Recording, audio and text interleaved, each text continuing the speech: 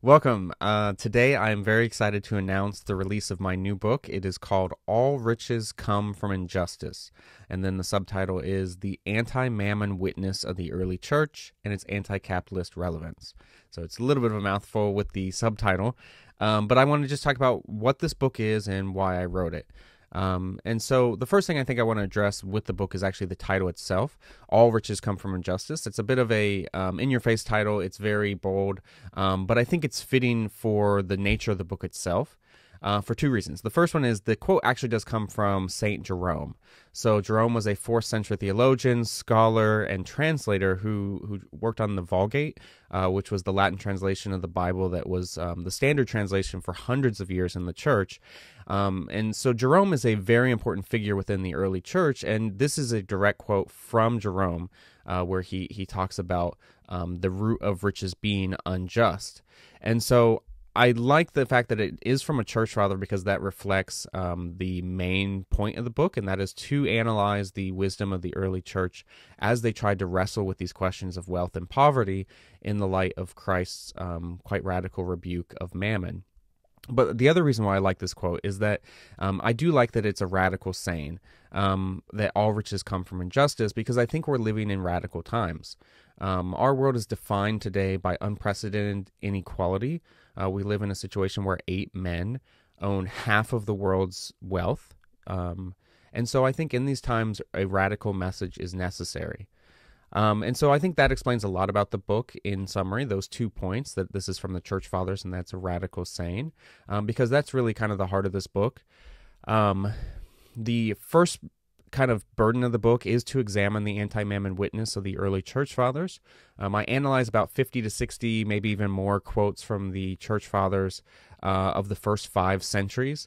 Big figures such as Augustine, Basil, Ambrose, John Chrysostom, others like that, and obviously even earlier figures such as the Shepherd of Hermas text, the Didache, and so on. So I analyze a lot of these figures, and I do arrange their quotes thematically, which I'll talk about which themes I pull from them in a minute. But the second point of the book is that it doesn't just analyze what the early church wrote, it is trying to apply their wisdom to our situation today. And for that case, I do make an argument that their witness, when combined with the witness of Scripture, points us to the necessity of anti-capitalism within the church. And so those are the 2 main burdens of the book. First, to rediscover the radical anti-mammon message at the core of our faith, and to then apply that message to our situation today in the capitalist West. And so I do want to say that you may very well disagree with some of my conclusions, particularly around the necessity of anti-capitalism today. But I do think anybody that is interested in the early church and how they wrestled with the questions of wealth and poverty will benefit tremendously from this book. And so at the end of the day, I do think that as a church, we need to reassess how we speak about wealth and poverty today. And so towards that end, I do hope that this book is a helpful contribution to that conversation. So anybody interested in the issues regarding wealth and poverty and how we talk about that today, I think we need to listen to the wisdom of the early church to go back to some of their radical approach if we want to be faithful to Christ's anti-mammon message in the Scripture. And so I mentioned before that there are 6 themes that I pull out of the church fathers. These are themes, chapters, I guess, that I arrange the quotes into. And so I want to talk about those real quick. The first theme is that the early church actually questioned the salvation of the rich. And so that's actually a quite surprising point for many people. Most of us today would be very surprised that the first Christians very honestly and seriously wrestled with whether or not the rich can even be saved. That, to me, shows just how radically they took the anti-mammon message of Jesus, his very clear either-or between God or mammon, and they tried to apply it to their own situation, and I think it just reflects that very well. And so it was a central question for many of the church fathers as well. The first person to really wrestle with it systematically was Clement of Alexandria in the 2nd century, who wrote an entire treatise on the subject. But you can also find it in books like The Shepherd of Hermas and other early texts. And so the first chapter analyzes that, examines why they asked that question, and then some of the answers that they gave. The second theme I examine is the commonality of the earth. This is an important motif that I've found coming up again and again in the sayings of the early church fathers. And this is basically the idea that the earth belongs to the Lord and it was given by God for all in common, for the sustenance of all. And so any hoarded riches is a sin against God's original will for creation to be for all. And it's actually a sin not only just against God as the one who the world belongs to, but to the poor who are denied sustenance because the hoarded riches have been taken from them. And that leads naturally to the third theme, which is that hoarded wealth is unjust and it's actually theft from the poor and needy.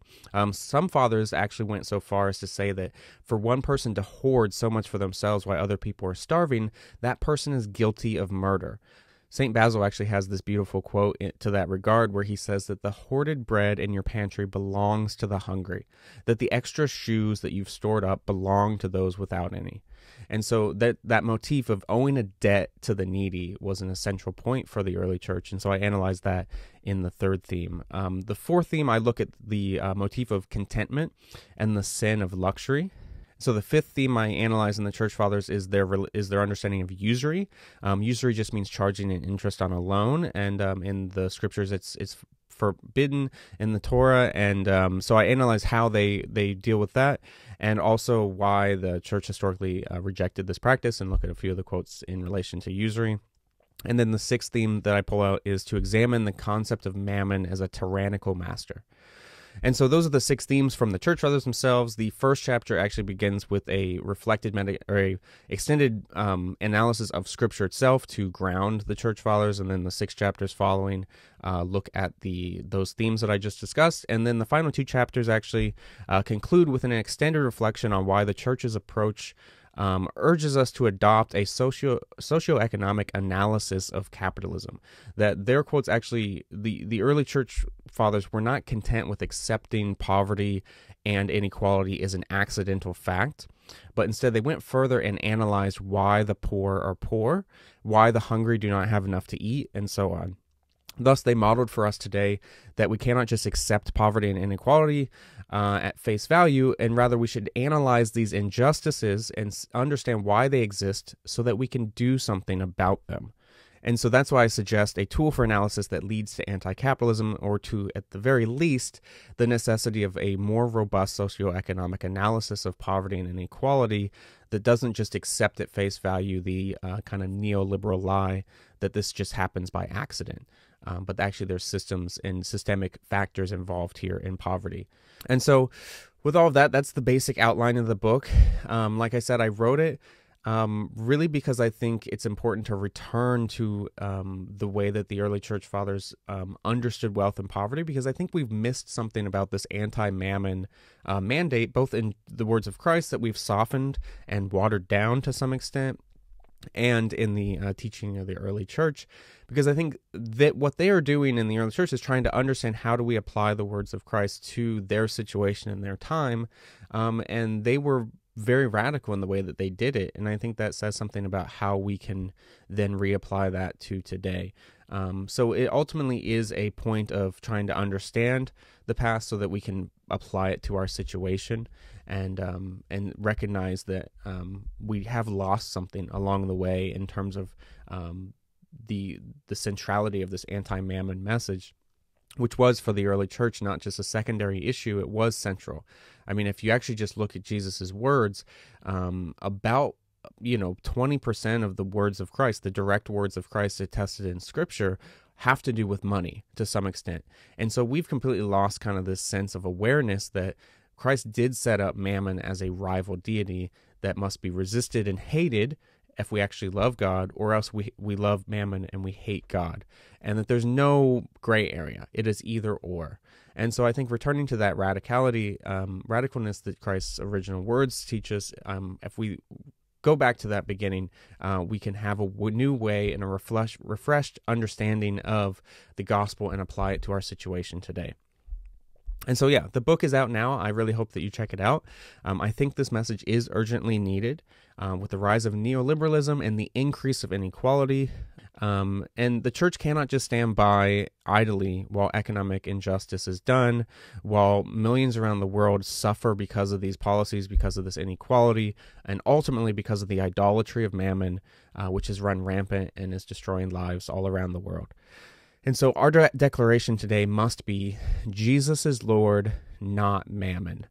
And so that's really the core of the book. That's how I conclude the book, with that declaration. And so I hope that we can return to that today in the church in a radical way.